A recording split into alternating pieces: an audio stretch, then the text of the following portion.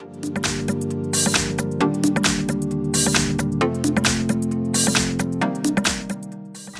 I have BLACKVIEW BL6000 Pro, and today I'm going to show you how to enable TalkBack on this device.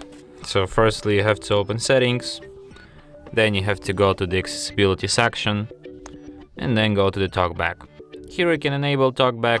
After that, TalkBack tutorial starts. Welcome to TalkBack, page 1 of 5. And as you can hear, TalkBack works the way that it talks non-stop. So when you're in TalkBack, if you want to perform any action, you have to firstly tap on it with your finger, and then confirm it by double tapping on it, just like this. Close, double tap. Use TalkBack, double tap.